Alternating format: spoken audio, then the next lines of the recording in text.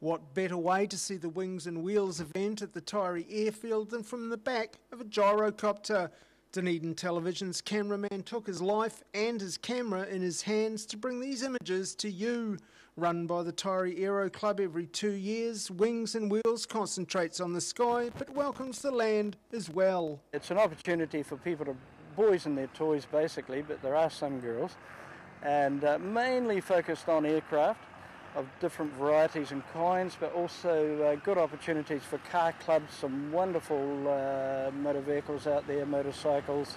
About 6,000 people turned out to the event, with the smaller end of the aeroplane market proving popular for some finance-related reasons. There's a lot of home-built aircraft or microlight aircraft. The microlight scene is becoming very, very popular these days.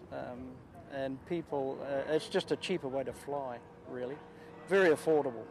Mums, dads and the kids attended an event that boasted both the military and the civilian, and despite the vast gulf between the gyrocopter and the Boeing 747 most of us are used to, the tiny aircraft delivered its cargo back to the ground with the smoothest of landings.